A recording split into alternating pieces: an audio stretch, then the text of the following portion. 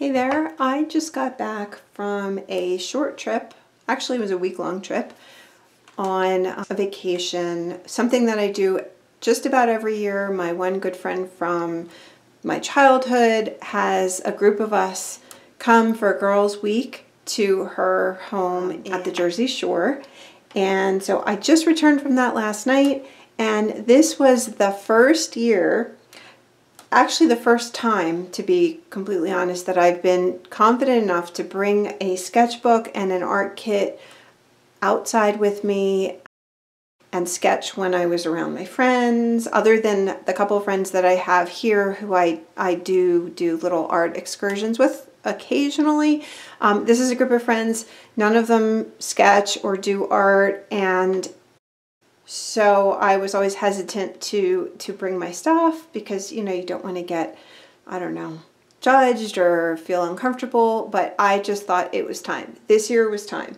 And the second thing I did that was sort of major for me is I took my sketchbook out in public and I sketched at the airport, on the plane, at the beach, and so not even just with my friends around, but with complete strangers around, and using strangers as models.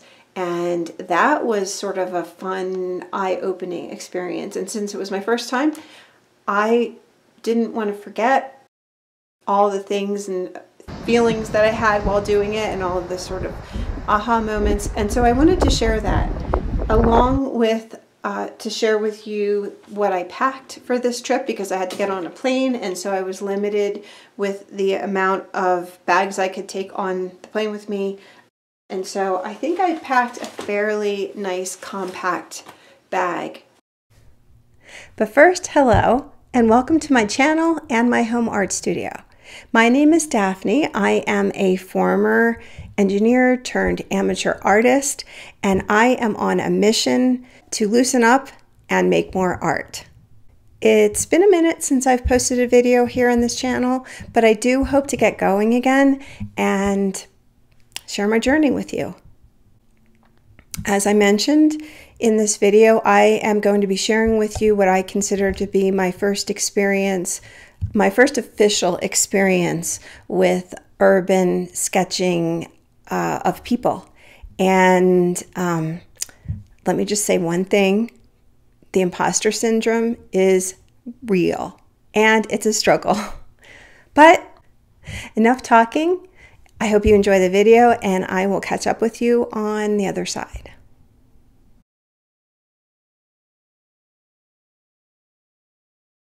This has all my art supplies in it that I took with me, and this is the one little sketchbook I took. So I'm going to go over all the things that I brought with me. I'm going to talk about the things I used, the things I didn't use, my mindset when I was packing, and how I feel now after the fact.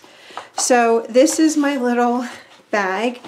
It's great because it sort of is my art bag for traveling. I stuffed this into a backpack. The backpack was my one personal item, and then I had a roll-on bag with all the rest of my stuff. So this was compact enough that it allowed me to go on the plane without having to check any of my bags. So that was a high priority for me. So this bag is really nice, but it's super old. It has a spot for my glasses, my reading glasses, which I need. I tuck some extra pencils and pens in the front, and my lip gloss just to have it. But the art stuff is inside. Now, these are the things I thought when I was packing would be important to have. These are sort of the basics. I'll get to that last. Let me do these two things. And these two parts are the ones that I think maybe I did use the watercolors. I'm sure you have something similar to this if you do any watercoloring. This is a little travel. I think this is called the Compact Kit. It's by Winsor & Newton. But it's the one that comes with the little water brush in it. I'm not 100% sure if they still sell it like this, but this is a really nice tiny compact set. I love the fact that it has 6 divided sections on the palette. It gives me plenty of room to mix the colors that I like. And these little half pans, I think is what the size is. These little containers pop out, and they actually sell them with the little pans separate from the little rectangular boxes that they sit in. So I think I did actually use all the paints in the set, or most of them, but then before I went on my trip, I actually replaced these pans with some of my favorite colors and the things that I thought I would use the most on this trip. So that is very subjective, what you put in here, but I can say that these all happen to be Daniel Smith paints. Some of them I purchased in little sets that had the pans in them, and some of them are like the tube that I just squeezed in here, and you can kind of tell the difference between the pans and the tubes. But I believe they're all Daniel Smith except for maybe 1 or 2 of these. So this I used once, and I'll show you what I actually did with it in my book. So I would say next time this might be a maybe. I'm not sure if I would bring it up. I'm glad I had it with me, but I didn't use it a whole lot. And this pencil roll is the second thing. Now, I don't think I used anything that you see here. There were some pencils that I pulled out and put into here that I did use. And so those were a definite yes. But for the first time doing this, I think that was part of the problem, that this is the first time, and so I wasn't super confident, and I wasn't with people who were doing art, so I didn't know how much time I would have once I got started. So basically what I did was sketching, and so I pulled out a couple of pencils, and I'll show you what I actually did use in a minute. So this, again, would I take this next time? Maybe. If I start using these a little bit more at home and I get really comfortable with them, then yes, I think they will graduate to my travel kit.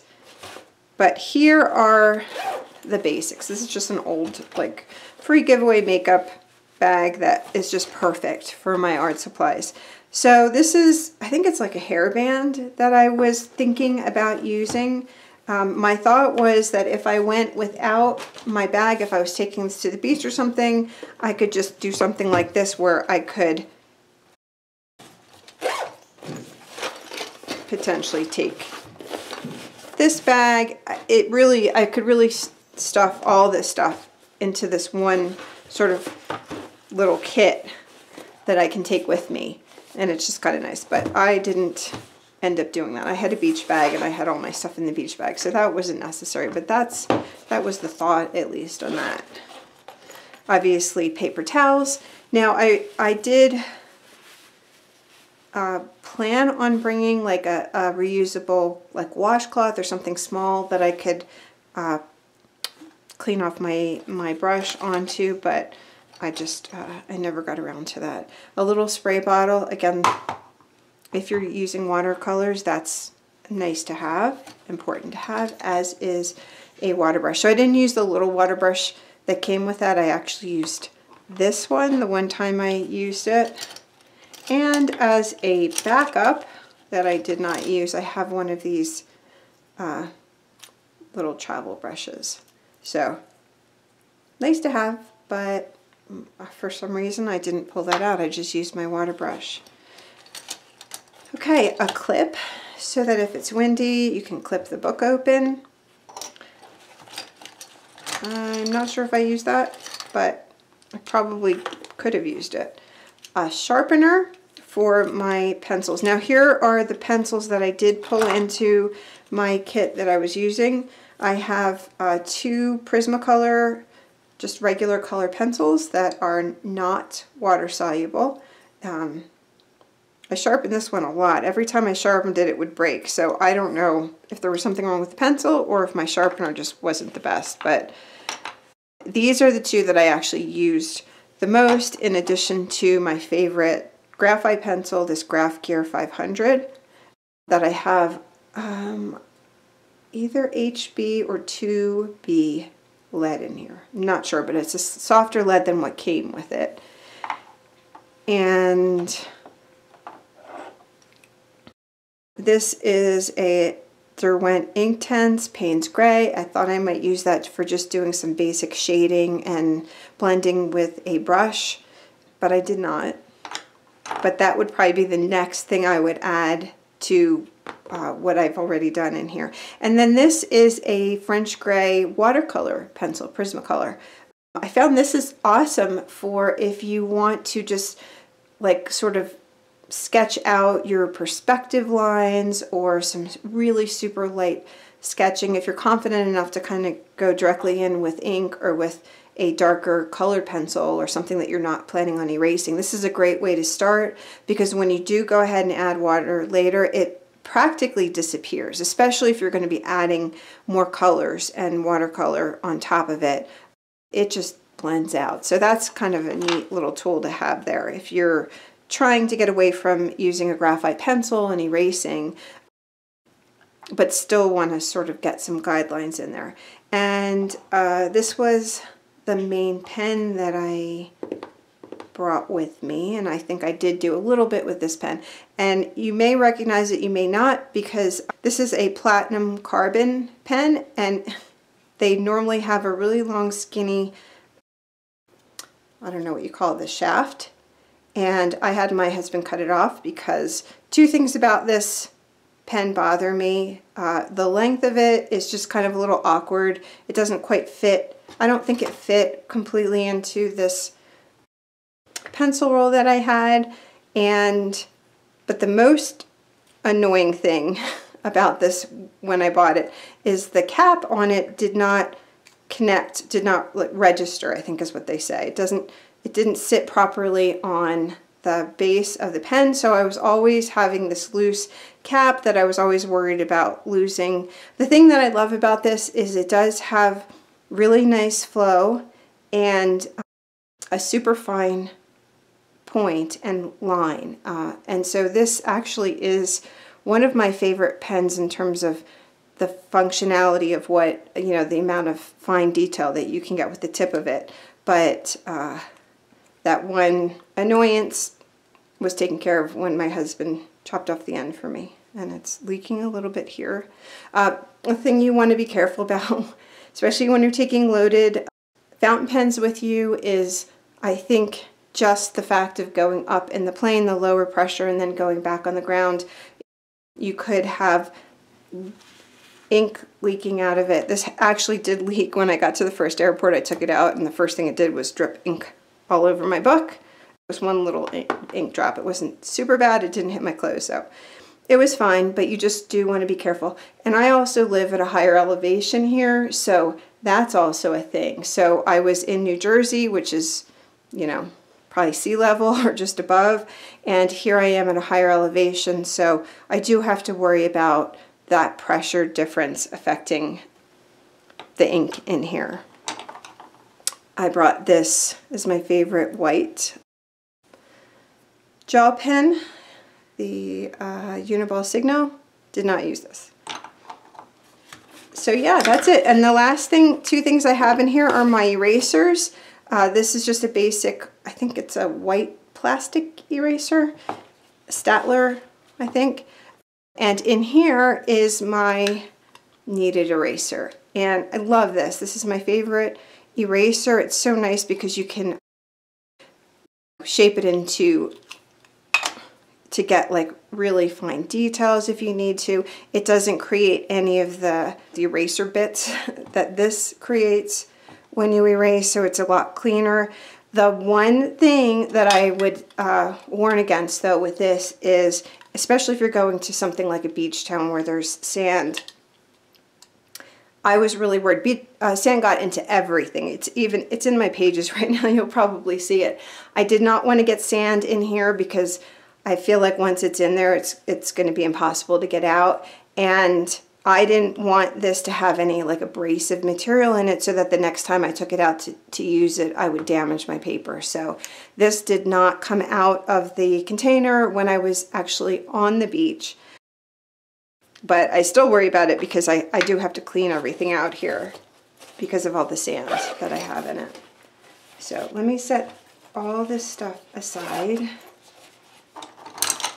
So I guess the short answer to what would I bring next time, definitely a sharpener, definitely my erasers, definitely at least one clip, and this stuff I think is really dependent on how much time you have. And if I had time back in a hotel room, I was on vacation, and I knew that I'd have a lot of downtime back at the room, then definitely yes, I would bring my watercolors and everything that I need with it for sure. In this case, I was staying at my friend's house, and there was a large group of us, and I knew that we'd all be interacting and doing, I didn't have like a whole lot of downtime when we were back at the house. And so I didn't feel like I needed to pull this out. And so I didn't. And I also don't really like pulling this out when I'm in public either. Just not quite there yet. This is sort of a confidence building thing. So having my little book and having my pencil, that was something I managed to do at the airport, on the plane, when I was waiting between flights and to get on my flight home. So I had lots of time at the airport, and it was a perfect opportunity to get my sketchbook out and sketch live people. So I'll tell you about that experience in a minute. But the rest of the stuff in this packet, yes, I would absolutely, that's going to be with me all the time whenever I take my sketching materials with me. And this stuff, I hope to, these pencils and watercolor pencils, which are these over here. Some of these are water soluble, some of these are not. I'm getting to that point where I start to incorporate these into my work more. As I'm trying to get more expressive with my work. Right now I'm still a little bit, I feel like I'm a little bit tight, and because of that I'm, my pencil and my pens and one or two of these pencils, they're still my best friends because I can be a little bit more precise with them. And when I get comfortable using these here, I'm sure they will find a place in my travel art kit.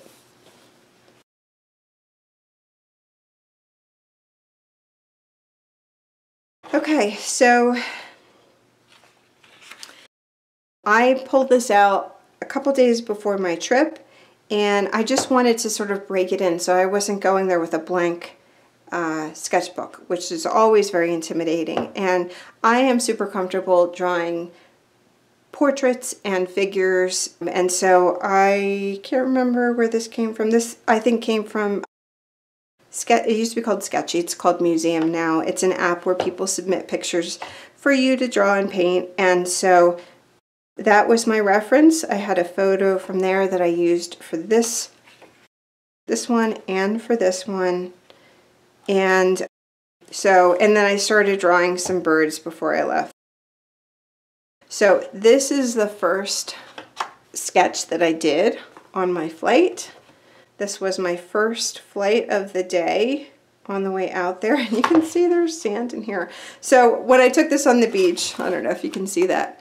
When I took this on the beach, the sand, it was very windy and the sand was blowing. I need to figure out how to get that out of here without getting it everywhere, but I was super happy with the way this turned out. It was a lesson in perspective for me, but I felt super comfortable because none of these people that I was drawing, other than there was the guy sitting next to me who you can't see here. This is a guy across the aisle who was sleeping on his hand, but this is just the legs of the guy who was sitting, fortunately not right next to me. He was one seat over, so I think he caught me sketching him. I was trying to be very stealth about it. I just didn't feel super comfortable doing it. But once I got into it, it was super fun to do this. So I actually sketched this in pencil, just with my my Graph Gear pencil, and then I went back over with a Prismacolor blue pencil.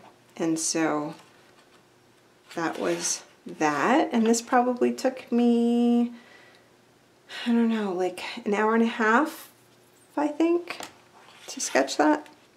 This is when I got to the house and we were all sitting on the deck and chatting. I was just sketching them, and it's funny because they just kept moving. They kind of knew I was sketching, but you know, I wasn't making anyone stay still, but it was nice having friends that I wasn't feeling super self-conscious around.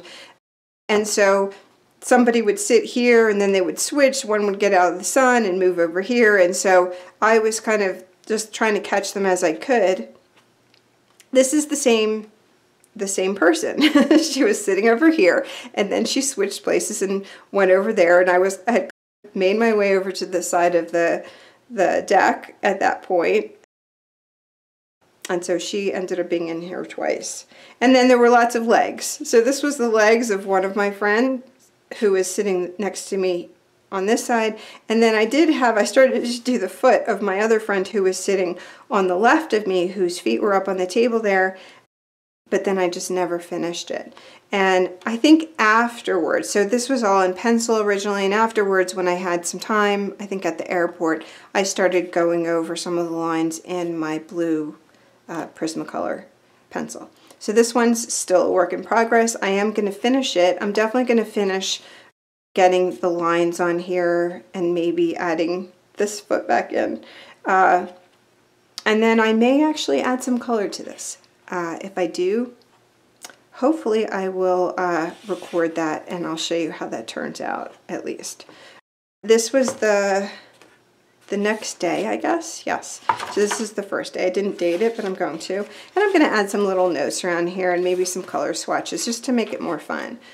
This was the first day that we actually hit the beach. This was Tuesday, so that was Monday. This is Tuesday. These were some strangers that were off in the distance, so I started with them because they couldn't tell. He kept looking over at me, but there was, I don't know, maybe he knew. It's very intimidating when people start looking at you when you're sketching them. Like, you don't feel comfortable. I didn't feel comfortable like staring right at them and letting him know that I was drawing him. But so I was trying to do it secretly. And these were just two of my friends sunbathing. So they were easy, other than the fact that they just kept moving. But it turned out okay. I'm happy with this. And again, I went back over this, I think, when I was at the airport, but I still have some lines I need to finish filling in. So this is the only time I used my watercolor. It started out with I think I did go right to ink on this one. So I used my Platinum Carbon pen, and this was just like a row of flower pots that my friend Jill had sitting on her deck. And so I thought it was a perfect opportunity to just do a little still life. This was, she had a pot of basil sitting on the end, so I moved this up later on. And so these were done directly in ink, and then I just added some of the texture lines, and I added just a tiny bit of watercolor just to give it a little bit of interest on the page.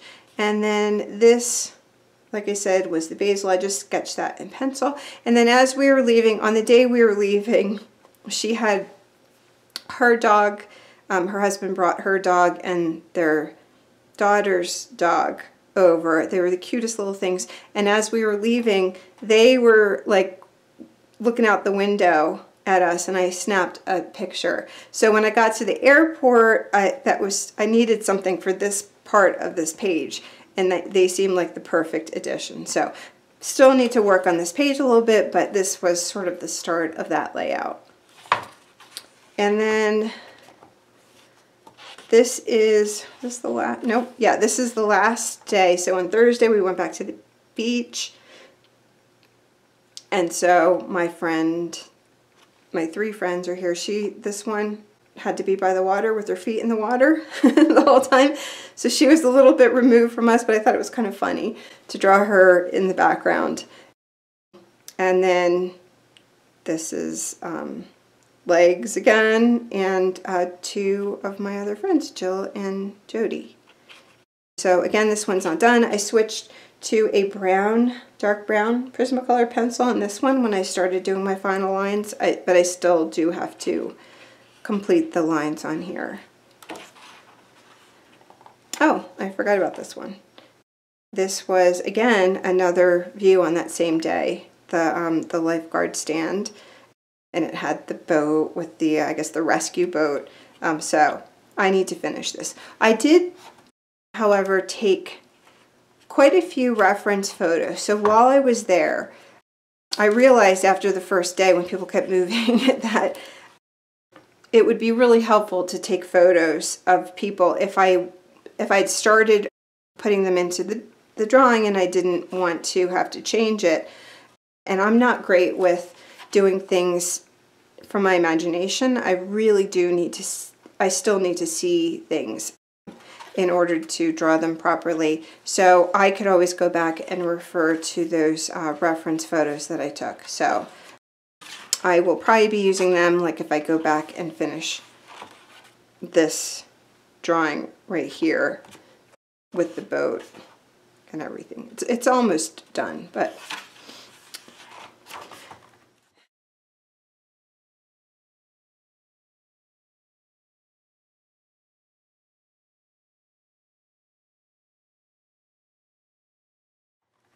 now I had a long wait at the airport. My plane was delayed. I got dropped off pretty early. And there was a group of young, they seemed like students, like maybe teenagers who had just come back from some trip, maybe with their class. And so they were all like hanging out at this one table where they could charge up their computers and chat and eat and whatever. So they were, that was fun to draw them, although they didn't sit still. I mean, unless they were sitting on their, looking at their phones, usually I'd have like maybe 2 or 3 minutes, which was just enough to capture them in that position. I'm not sure if I took a reference photo. I may have taken one afterward, but they had all moved already. But yeah, so that was a fairly quick sketch. And that was my first time like really drawing strangers who were close enough where they could sort of catch me drawing them. And because they were teenagers and, you know, they're so into their phones and into their friends, they don't notice anything. So that was a very easy transition for me to start sketching people because they didn't look up once. I don't think any of them noticed that I was sketching them. But then I moved. And I moved over to a different table. It got crowded. There was a different flight getting ready to go on. And so these were some adults that were sitting at that same table, but I had switched seats. So I was kind of looking at them from a different angle. Adults are a little bit more aware of what's going on around them. And so I am pretty sure he caught me. Every time he looked over at me, I would just like look away or I'd look down at my book. But then you're kind of afraid to look back up again because if they're still looking at you and you look back up to them, you're kind of caught. So if he kind of looked over at me, I'd look down at my book and then I'd look somewhere else and I'd start drawing someone else. So that's when I started drawing these 3 people. They were quite a distance away from me, but I just sort of changed. I brought them in closer. And so this was actually a woman. I know her hair was cut really close. She was the only one who I think was looking at me. And so I got very uncomfortable. So I didn't get a really good look at her. I just kind of winged it a little bit on her. These 2 were good, but and I kind of moved him over one seat. He was actually sitting on the seat over here. And then I thought it would be nice to put him next to her. So again, she kept looking at me. When I was looking at him, she kept noticing. So I felt uncomfortable even looking at him, even though he was fully engrossed in his phone, these 2 guys. But yeah, that was kind of fun. And these are just pencil sketches at this point, but I do plan to go back with colored pencil and maybe some watercolor. And this was when our plane finally pulled up to the gate. I turned around and I started drawing that. Now there were people sitting right in front of the window and I just thought it was important to add them in, even though they were like very close to me, and she kind of caught me looking at her. I think they both kind of caught me looking at them, but neither of them said anything to me. So that was okay. But I wish, and I ended up taking a picture, I think, just of the window. But it had like a, by the time I took the picture, you can see more of the reflection than you can of the actual plane out there. So I don't know if I have something good to go back to and look at here. But I think that was the last, yeah, that was the last sketch I did. So I will be going back and finishing these. But I did want to share basically my first time experience of sketching in public. It is a little bit nerve-wracking. I had one person that actually commented. He was sitting next to me when I was drawing the kids. I was drawing the kids, and I think I was working on maybe the dog, this dog sketch. I'm not sure which one he oversaw, but after I put the book away and he caught my attention, he made a comment, and he asked me if I was an artist. And even though I tell everybody, like, look, you don't have to be selling your work or having gone to art school to call yourself an artist. If you're creative and you're making things, you can say you're an artist. That's okay. But yeah, I don't always practice what I preach. He asked me if I was an artist, and I said, oh no, I just draw, I just sketch. But he gave me a really nice compliment, and it feels good, but it is also a little bit intimidating. Like, I got up and I moved after that just because, I don't know. I mean, I thanked him and I thought it was really sweet. But when I came back, I ended up finding a different seat, and partly because I honestly don't know why. It wasn't intentional, I just ended up in a different spot, but also I did feel a little bit less, after he commented on what a great artist he thought I was, then I felt a whole lot of pressure, like, oh my gosh, now I feel like I either have to do something really awesome or, I don't know, he might be like, oh, maybe she really isn't a good artist. I don't know.